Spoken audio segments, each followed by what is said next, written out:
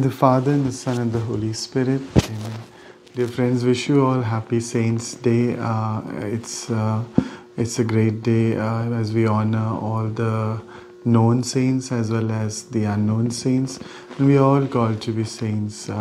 Listen to this word of God, and let's pray that we experience what the saints experience. It's in Psalm 34, verse 8.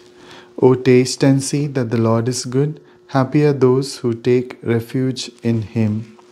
The psalmist is telling each one of us to taste and see. The saints, we call them happy, we call them holy, we venerate them, we honor them, we pray to them, because they tasted the Lord and they experienced the love of God so much that it flowed through the people around them. And so let's pray today that we may be able to experience and taste the Lord, and we take refuge in the Lord, and we also follow the saints to become a saints ourselves.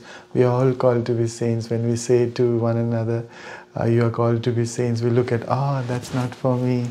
I'm far from being a saint, but we are called to be holy.